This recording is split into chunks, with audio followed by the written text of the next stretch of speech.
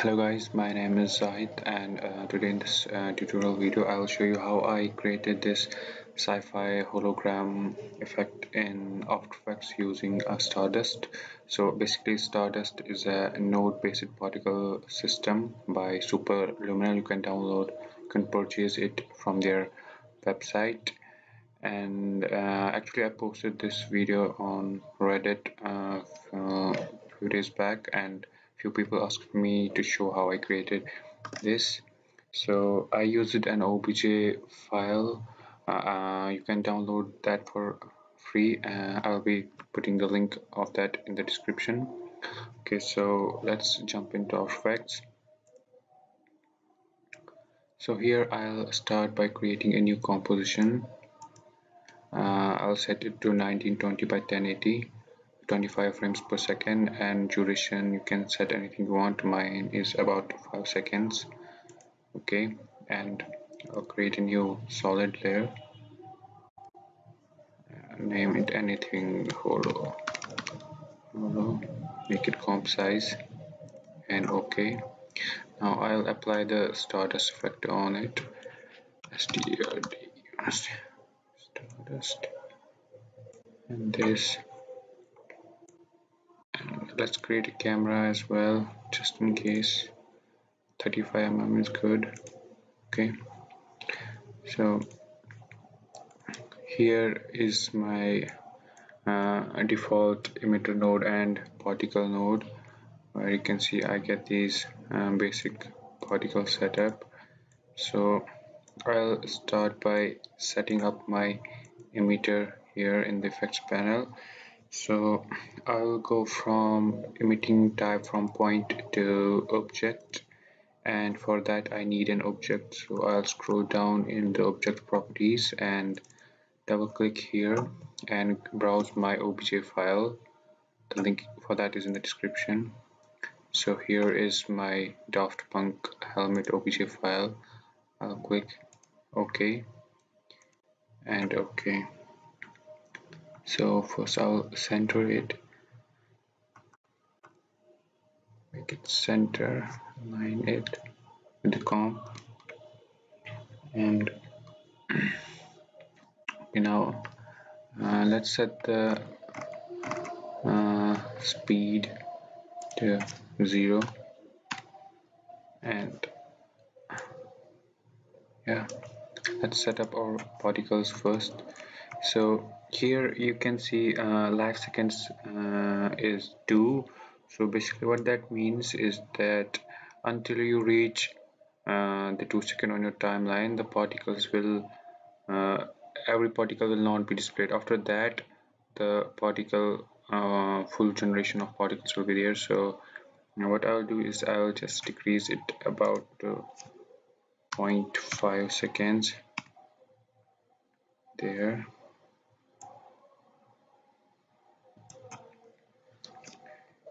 And let's increase the size here of the object to about this much is good, and increase the number of particles per second.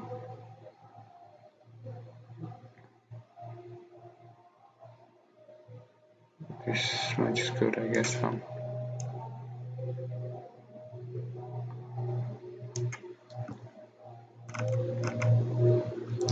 And in the object properties, I will set from emit type from edge to face.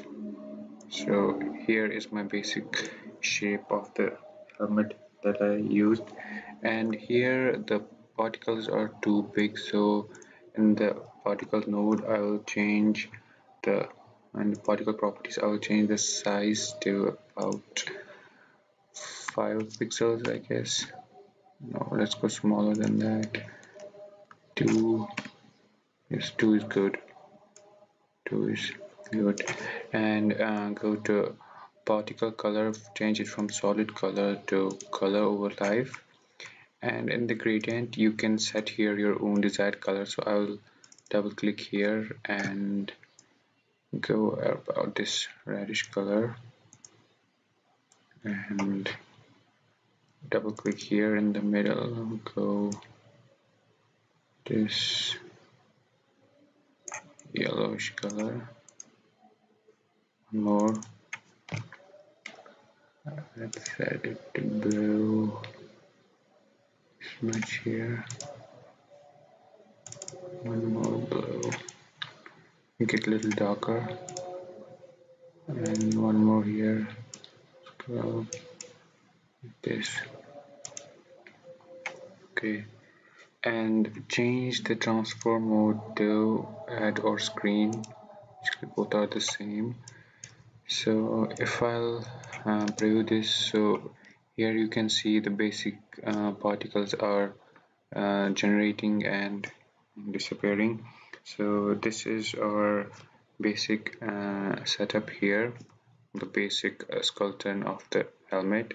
So one more thing, just to tell you that the Stardust needs one frame to generate the particles. So if you are making a looping animation, so for that you want to trim your workspace. So I will just go press page down to go one frame forward and hit P to trim my workspace, so you can get a perfect looping animation here.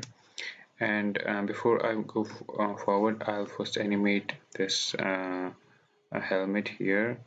So I'll press J to go to the first frame, and in the emitter node I will go to my object properties and click on the stopwatch of Y here, and let's make this smaller,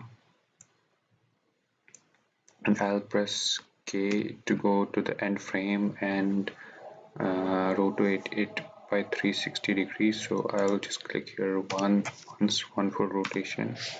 So as you can see here, this helmet is rotating. Now let's move forward. Now what I'll do is I'll just duplicate both the nodes, Control D to duplicate them and move them here. So in this second emitter node, I will go to this emitting type from default to sequence and object properties. Yeah, face is good. So here you can see this, and this is giving it a random look. Let me give a real quick run through. First of all, let me just increase the particles in here, and yeah, wait. I guess the particles in this emitter second is the size of them is very small, so let me increase it by 3, and in this one 3 as well. Particles is, yeah, good. Now if I'll hit enter, so you can see the it generates the color randomly.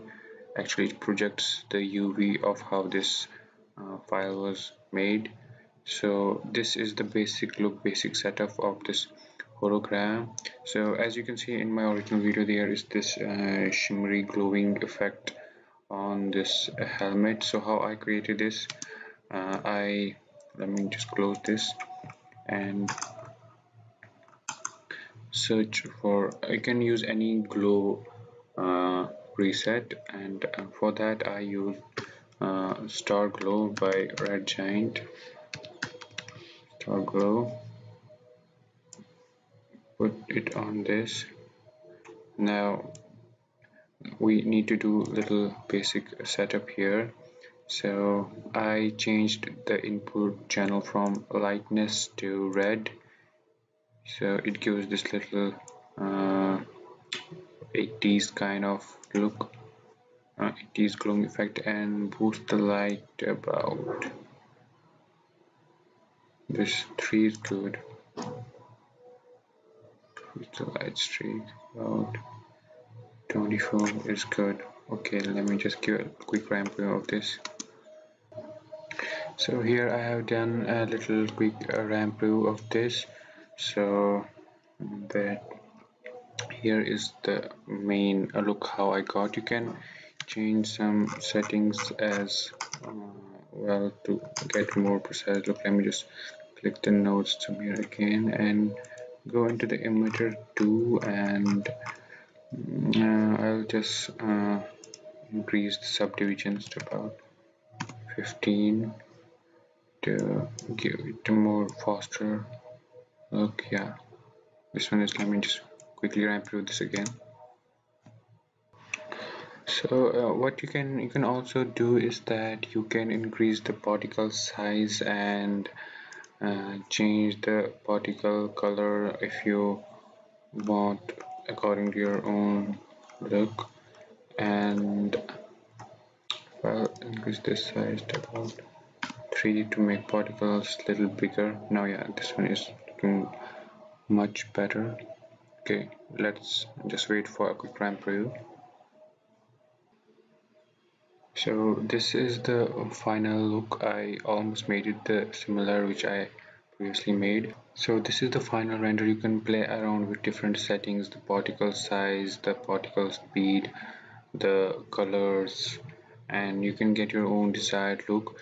And one more thing, in my original video, the glowing effect by Star Glow is animating on the beats. So basically I did it manually in Premiere Pro. If you can also achieve that, if you have time and patience, you can do that manually, or what you can do is you can use a plugin called frequency react, which using audio channels you can animate the opacity, size, or position of any animatable property of any layer, or you can use some expressions in the audio channels to animate your effects. So you can do that as well, but I'm not much familiar with expressions, so I had to do it manually to uh, animate it on the beats.